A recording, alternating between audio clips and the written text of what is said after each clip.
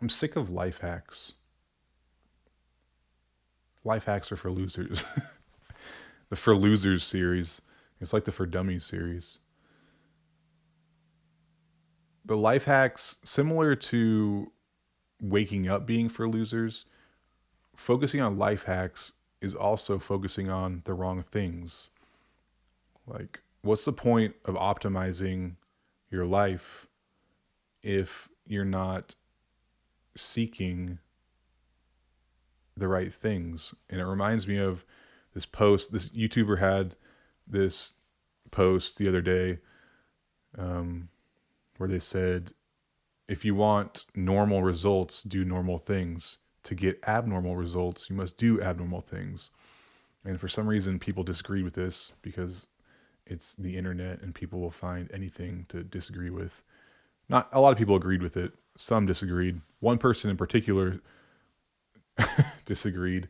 And then there was further comments that I was reading, and what they listed as their abnormal thing that they had done that didn't work out was running for 1,000 days straight and doing some meditation for 500 days. And someone correctly pointed out before I could, if I was even going to comment, oftentimes I don't engage because it seems pointless. Someone pointed out, like, you're doing the wrong abnormal thing. So I actually did comment, and I said, what is the actual result you are seeking? Because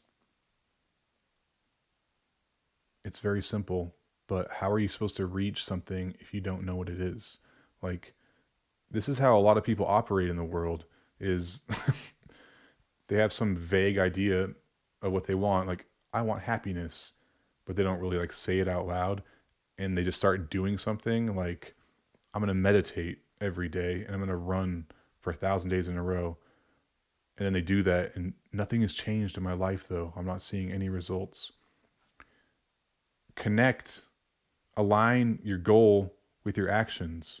Like, it's not rocket science. And I've been guilty of this plenty of times in the past. But it's just really interesting that all it takes is clearly identifying what you want and then mapping out what actions actually lead you towards that. And so if your little life hacks actually optimize the actions that are leading towards that goal, then great. But primarily, but mostly, all these talks about life hacks and doing X, Y, and Z is changing my life is complete BS.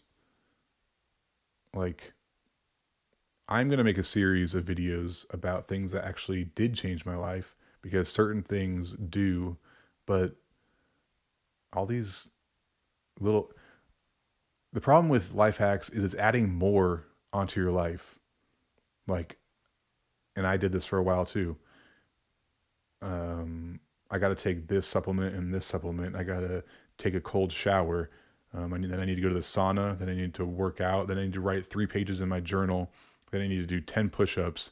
Then I need to have coffee and butter for breakfast, or like whatever it's called. Yaks, the bulletproof coffee. And then this supplement at this time. And then at lunch, I do this. Like, that's just making your life more busy and more complicated. You're adding more things onto it, and they're not aligned and they're not optimizing the right thing. It's really clear. It's really simple. Figure out your goal, figure out the actions that actually connect to that goal and move you forward. And there's not that many of them. It's a few very specific things that you have to do.